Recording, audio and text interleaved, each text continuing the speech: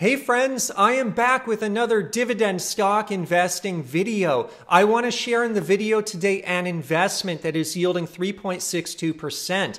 I am purchasing this particular investment in larger quantities right now. I'm so excited. It's my #1 favorite bond of all time. Of course, this is a dividend stock investing channel, so I'm going to compare this bond to two of my favorite dividend stocks that I am purchasing right now. I actually believe both of the dividend stocks are trading at value territories, and so I want to analyze the three and see which one ends up ahead. And so I'm really excited because a lot of you may remember this studio setup. Please put in the comments below if you remember this studio setup. It's been a while. The difference though is this setup right now is in Idaho. And so I'm broadcasting from Idaho now. We're here full time, but I'm in the same setup because I'm the same old G, like genuine. Get ready, everyone, for a really exciting dividend stock investing video.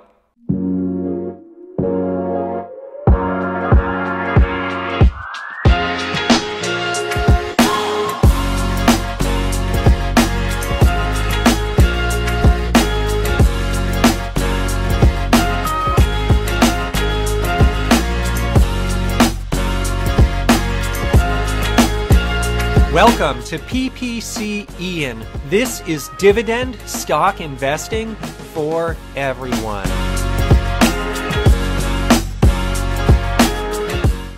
All right, everyone. So which investment am I talking about that is yielding 3.62%? As you can see on the screen in front of you right now, that investment is the 20-year US Treasury Bond. This is a bond that is almost risk-free. The only risk there, in my opinion, is the government defaulting on its debt, which would be really, really bad if that happened, and unlikely given that it is the US government, very strong government. And the reason this bond is yielding so much and the interest rate just keeps going up is because of inflation. And because inflation is high right now, the Fed funds rate keeps going up. The Federal Reserve is increasing the Fed funds rate in an effort to slow down inflation. And as interest rates go up, interest rates across the board are increasing. Mortgage rates, Fed funds rate, borrowing rates. It's going to be more expensive for companies to service their debt, and it's getting more expensive for governments to service their debt, like the U.S. government. And so we're seeing a 3.62% interest rate on the 20-year Treasury. Now, interest is paid semi-annually. It's possible to purchase this bond, this security, directly from the U.S. government on TreasuryDirect.gov. It is taxed as ordinary income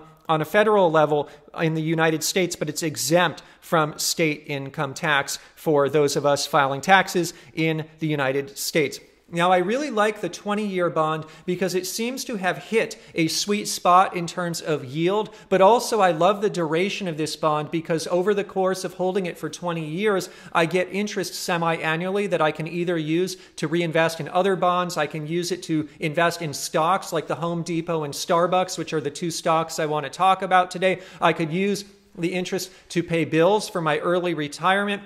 And I can also use that interest for just about any purpose. But what's so exciting is after those 20 years have elapsed, and I'm in my 40s right now. When these 20 years have elapsed, I'll be in my 60s, hopefully enjoying a nice retirement. Or if I am still working, it's only going to be on projects like this that I love so much. But what's so exciting is when that bond matures, I will get the face value of it, whatever money I put into it. And so it's guaranteed by the U.S. government. Over the course of those 20 years, the value of the bond can fluctuate, but as long as I hold till maturity, I get the money back that I put into it, and I get a lump sum at the end, all the money I put into it. But what's exciting is because of that 20-year duration, I'm in my 40s. I know a lot of subscribers here are in their 30s, 40s, 50s, 60s. 20 years out kind of puts me into my retirement years, and I can use that lump sum to supplement dividend income if I need to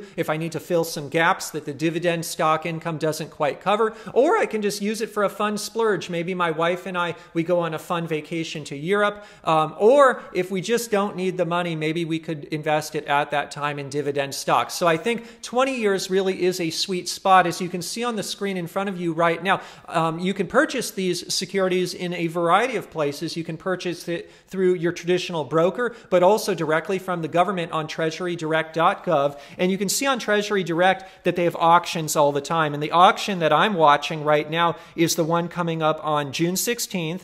Or actually the announcement date was on June 16th. The auction date is on June 22nd. The issue date is on June 30th. And that's for the 19-year, 11-month bond, almost 20 years. It's a 19-year, 11-month because I think, yeah, there it is. It's a reopening. They're reopening an issue there. And so it's exciting just to see that interest rates are up, and all of the time there are auctions on Treasury Direct. And I've been participating in a large amount of these auctions. Now, if you don't know already, I have a Patreon, and on my corner patron tier, I share my complete bond portfolio and my complete stock portfolio, and I share the percentage allocation of each position and how my bond portfolio compares to stock portfolio in terms of percentage allocation. I'll link to that in the pinned comment below if you're interested in signing up for Patreon on the corner patron tier. But my corner patrons, they know that I own Treasury bonds, all kinds of Treasury bonds. Now, I own the 2-year, 3-year, 5-year, 7-year, 10-year, 20-year, 30-year.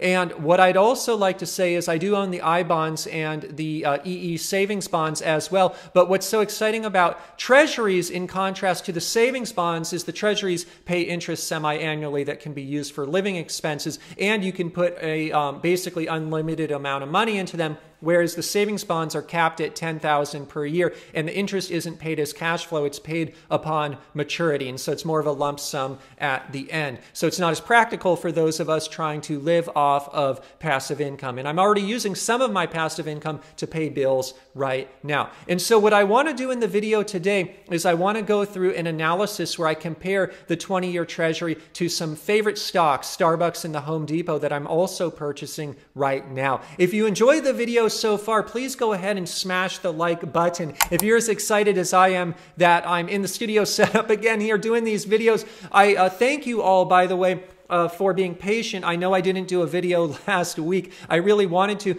but our kids, they finally got out of school for the school year, and then we made our final drive up here to Idaho, and now we are here in Idaho full-time, and we've left California, and so we're excited to be here, and I will have a more regular video schedule now that we got settled in. But I wanted to do a video sooner, but it took a few days just to get set up here, honestly, and I have a lot more setup to do, unboxing, so many boxes, so much stuff, but thankfully the big part of the move is done with, and so now it's time to get back to business, back to YouTube. So thank you for hanging in there. And by the way, don't forget to subscribe because I will have more videos on the way all the time. As you can see in front of you on the screen right now, I want to share my analysis. And so in the analysis that you can see right now, I am comparing the Home Depot, Starbucks, and the 20-year bond. And so basically, Home Depot is trading at $283. I love the Home Depot at these levels. The forward PE is in the 17s this year, 16s next year. It is a starting yield of 2.68%. Now, I want to really draw notice to that because 2.68% is about 1 full percentage point less than the 20-year Treasury. Now, worth noting, the tax efficiency of dividends, qualified dividends in the United States is better than the ordinary income on the federal level from the 20-year bond. But for the purposes of this analysis, I'm putting taxes aside, but that is an important consideration as well. But I just want to share off the bat right now, Home Depot, for those who are looking to use passive income for expenses right away, it is a full percentage point lower than the 20-year bond. And obviously, the Home Depot carries some level of risk because we know our economy right now is most likely headed into a recession, probably a bad one because of these high interest rates, because of inflation. The Fed funds rate is just going to go way up, and it's going to have a ripple effect, in my opinion, across the entire economy. Now, payout ratio on the Home Depot is 45.9%.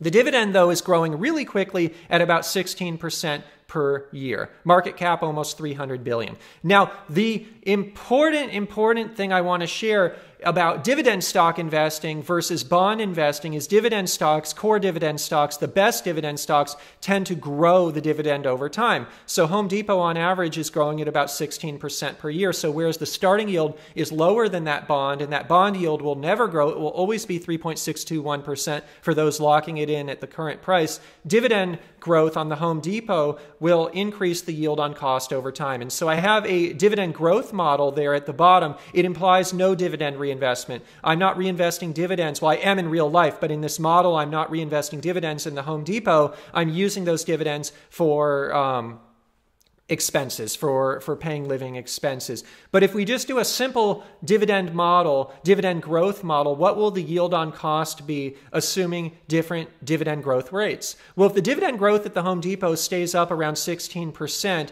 basically it takes 3 years to reach the yield on cost of the bond. Because if we just keep increasing the dividend each year by 16%, after 3 years, the dividend yield on cost, not reinvesting dividends. With reinvesting dividends, it would get there even quicker, but not reinvesting dividends is using dividends to pay living expenses. It matches the bond after about 3 years. But we all know that this economy is headed into rough times. We all know that we probably can't use data from the past at this point to predict the future. Yes, the Home Depot over the last 5 years has been growing the dividends at 16% per year on average. Yes, the payout ratio is pretty reasonable at less than 50%. Yes, it's a thriving business, but we also know that this Home Depot success has been driven by the housing boom. And the housing boom has been driven by low interest rates. We know with interest rates going up that most likely there is going to be a slowdown in the housing market. Therefore, there will probably be a slowdown at the Home Depot. Now, people obviously need the Home Depot to service their existing house. And if people are staying in their existing house longer, maybe they're making renovations and it will boom that side of the business. That being said, I'm cautious. I don't think the dividend growth will maintain at 16% at the Home Depot. Now, I hope it does, but I think it's really important to share this with the community because so many people are modeling, oh, well, you know, bonds are bad, Ian, 3.6%. That's nothing because my yield on cost will surpass that really quickly with a stock like the Home Depot. But honestly, it may not be 3 years. It may be longer, and that's why I like to have a diversified portfolio. Now, stocks will always comprise the huge lion's share of my portfolio, but bonds are having an increasing component because of the high interest rates and the low risk, which helps portfolio volatility. But as you can see in front of you right now, with the Home Depot example, at a 10% increase per year on average, let's just say they can't maintain 16% dividend growth anymore. It goes down to 10%. It takes now about 4 years, just over 4 years to match the bond. And so the interest I'm receiving on the bond, the 3.6%,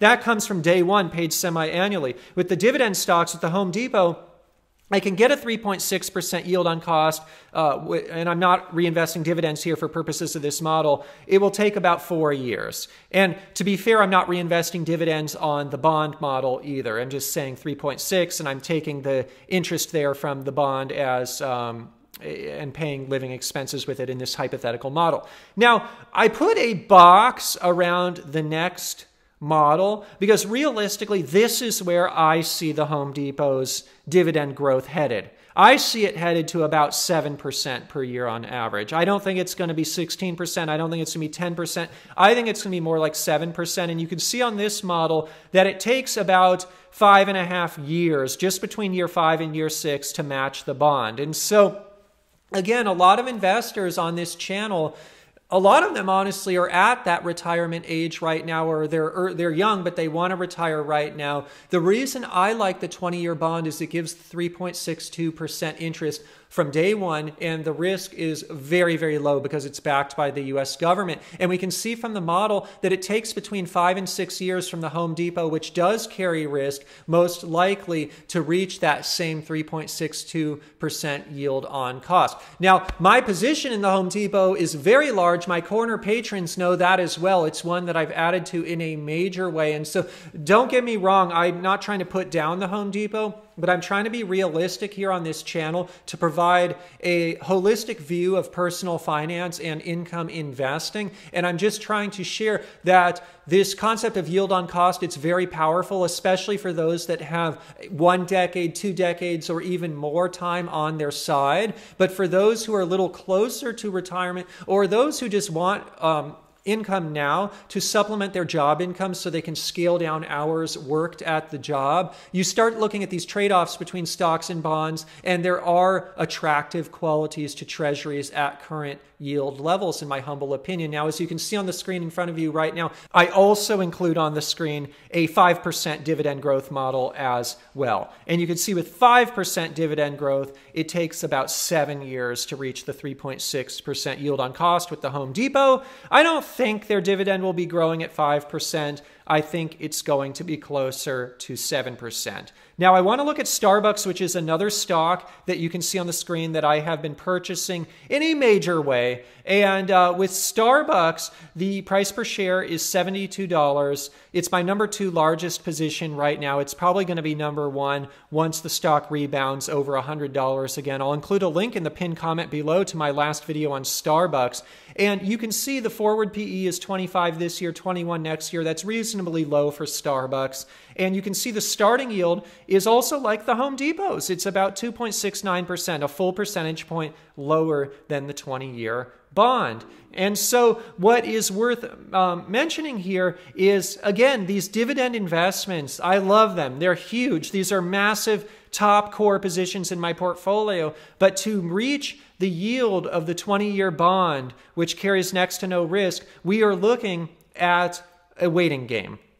It's going to take some time. It's going to take yield on cost to get there. And this is the first time I've seen something like this in at least 5 years, because we all know interest rates have been at historic lows. Now, Starbucks is increasing the dividend per year on average by 14%. And you can see if they keep doing that, it will take about 3.5 years or 3.25 years to basically reach the yield of the bond. But we all know Starbucks right now is having a lot of issues. They're having issues with inflation. They're having issues with unions. They're having issues in China with the pandemic forcing lockdowns. I do not think that Starbucks is going to be able to increase the dividend by 14% on average for the next 5 years. I think the increases are going to be a lot lower. So as you can see on the screen right now, I don't need to go through every scenario, but what I do with Starbucks is I put a box around the 5% dividend growth. I think on average over the next, say, 5-10 years, Starbucks is going to slow dividend growth down probably to about 5%. Maybe it'll be higher once they kind of get out of the funk that they're in right now. And honestly, I'm buying them right now because they are going through difficult times. And as they go through difficult times, I like to be a contrarian investor and buy value. I've talked about that at length in my last video. But you can see at a 5% dividend growth rate, it takes about 7 years to match the starting yield of the 20-year bond. And so the last thing that you see on the screen, I know the print here is very small, is the recent 20-year auction that I participated in. I secured an interest rate of 3.25%. And what ended up happening, though, is the true yield is a little higher. It's a 3.269%. And the reason is the results of the auction are not always issuing these bonds at the face value. And so for every $100 of face value of bond, I actually ended up paying 99.42. Hence, the true yield is a little bit higher than the coupon rate of the bond, which was 3.25%.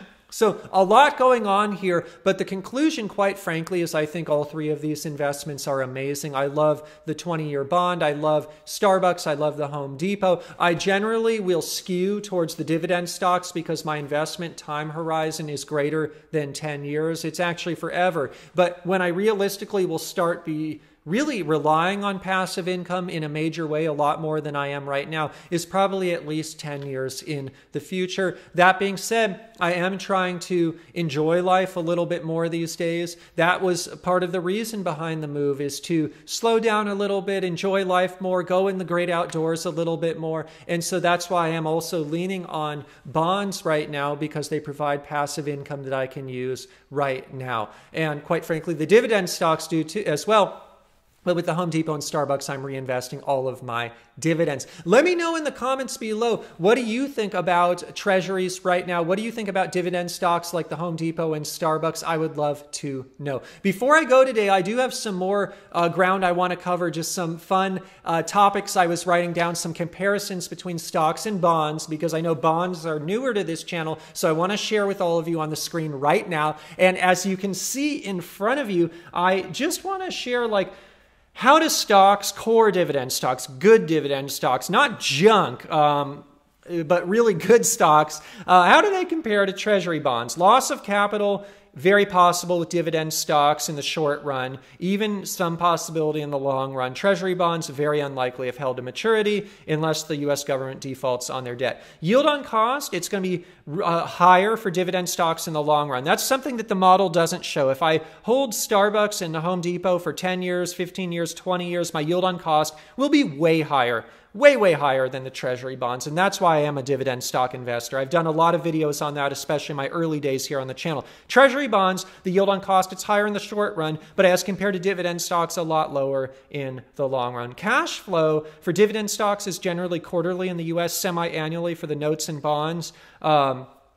In the US. Tax efficiency, it's generally more efficient with qualified dividends. They're taxed as long-term cap gains. Treasury bonds are not quite as efficient, but thankfully they are not taxed on a state level. Time horizon, I would say dividend stocks, I think they're generally better for long-term investors. Treasury bonds, they're generally better for those wanting retirement, wanting cash flow right now. Both play a role in my portfolio, though, because I have a blended portfolio that has many players on the team, that performs many different functions. But I like having some cash flow right now that I can rely upon because it allows me to start automating some of my expenses right now and enjoying life, because life is not either or. Life can be a blend of strategies, and quite frankly, a lot of us, we don't want to just retire and shut off a job, but we want to scale the hours back.